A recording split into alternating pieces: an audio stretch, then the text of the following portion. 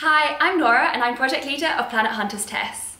Our aim is to find planets outside of our own solar system, also known as exoplanets.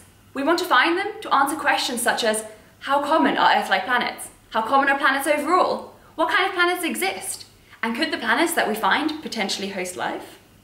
Answering some of these questions not only helps us understand the universe as a whole, but lets us answer questions such as how the Earth formed and what will happen to it in the future. So how do we find exoplanets? On Planet Hunters TESS, we use a method known as the transit method, which I'm going to illustrate using this lamp. So let's imagine that this lamp is a star and that this rock is a planet orbiting around it. When this planet passes between you and the star, it blocks out some of that light emitted by the star. So if we monitor the brightness of the star over time, we will see decreases in brightness every time that the planet passes between you and the star. And that is known as a transit event. On Planet Hunters TESS, we use data obtained by NASA's Transiting Exoplanet Survey Satellite, or TESS.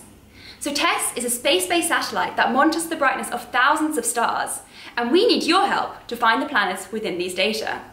In particular, we want to find the planets that the machine and computer algorithms tend to miss. So if you're interested in finding planets, head over to planethunters.org, where you'll be shown an image of how the brightness of a star varies over the course of a month.